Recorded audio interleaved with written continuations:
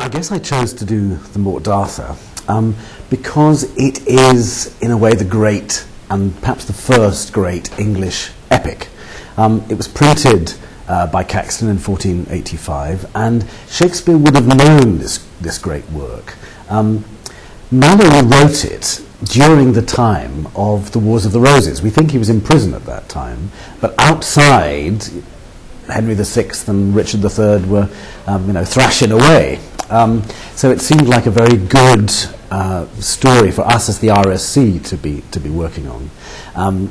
It's a project that has been around the RSC for a long time, mostly through John Barton, who has done many workshops and explored the text with actors. And he and I had a conversation about how maybe to take it one step further and do a full dramatization of it. And he graciously said to me it was completely impossible, so that may be why I'm trying to do it, I don't know. It seemed like a very good project at this particular moment, too, because I wanted to work with the ensemble. I haven't had the opportunity of doing that before. And it seemed, that I could develop it with them over 2 years, which is what we've been able to do. Also in the context of the recent history of the RSC, having done Mike Boyd's great history cycle, it's lovely to see this story, which was written at the time when all those events of Henry VI and Richard III, etc., were happening. So it seemed like the right moment to do it.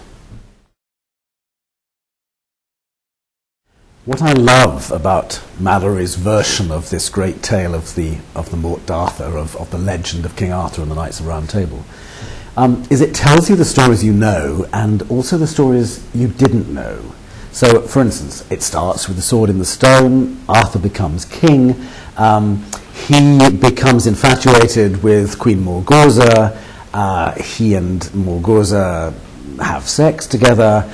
And unbeknownst to him, he realizes he has had sex with his sister, and the product of that union is his nemesis, Mordred.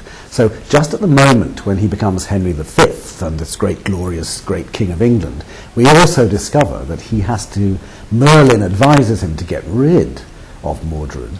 And the only way of doing that is rounding up all the children that were born on that day, putting them on a ship, and then wrecking the ship. So just at the point when he's Henry V, he's also King Herod.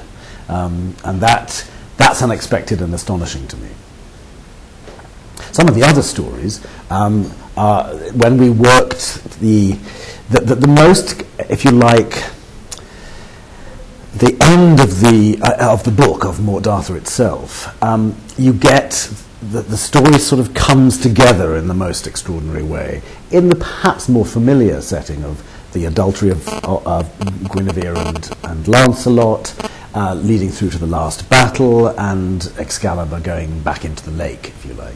And we realized that there were so many stories in the Morte D'Arthur and so much to tell that we would, if you like, tell the stories that you needed to know for those characters who complete the tale in the Morte D'Arthur itself.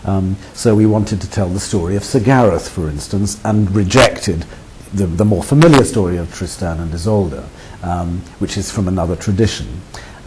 We tell the story of Gawain, albeit leave out the Green Knight, which doesn't appear in the Morte D'Arthur.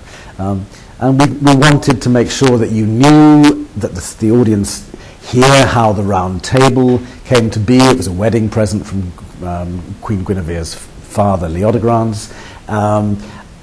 You're told the stories that you need to know leading up to the Holy Grail.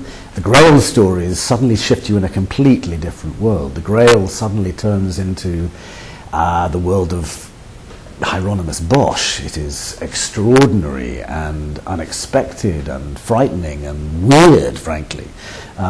So there's a lot of variety within the whole shape of the whole piece, and it is epic.